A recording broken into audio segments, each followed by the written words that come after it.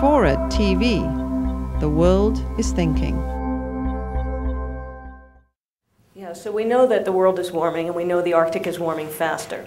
So why is the Arctic warming faster? Well, there are a bunch of reasons. For one thing, the Arctic being covered with a lot of snow and ice tends to reflect away a lot of sun's heat. So as the world starts to warm and that snow and ice melt, the darker land and water absorb more heat. And that causes more warming, which causes more melting, which causes more warming. So that's one of the reasons. As that sea ice goes away, the heat that's absorbed by the ocean can then be radiated back to the atmosphere more easily. So that's another reason why the Arctic warms faster. Also, the layer of the atmosphere in the Arctic that has to warm in order to warm the surface is thinner. So that's a third reason the Arctic warms faster, and there are several more. So now the Arctic is warming faster, and then that is reflecting back to the globe. How does Arctic climate change affect global climate change? Well, for one thing, it speeds up the global warming because of this reason I just explained about the reflectivity change. Another reason is that the uptake and release of carbon is different. When you get in a warming world, you start to release more carbon, say from thawing permafrost. Now that carbon can come out in the form of carbon dioxide, usually in dry systems. It can also come out in the form of methane, and generally in wetter systems. And of course, methane is even more potent as a greenhouse gas than carbon dioxide.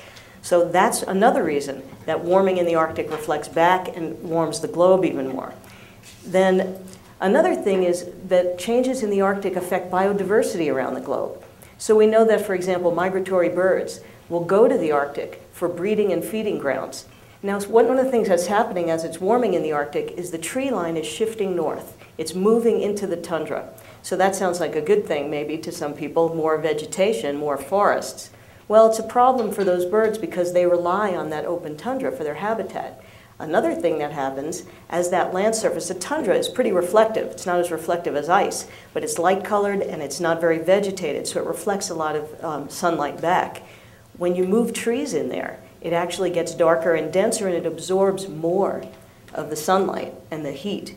So there's this trade-off between more absorption of carbon by trees and more absorption of heat by this darker, denser layer of trees.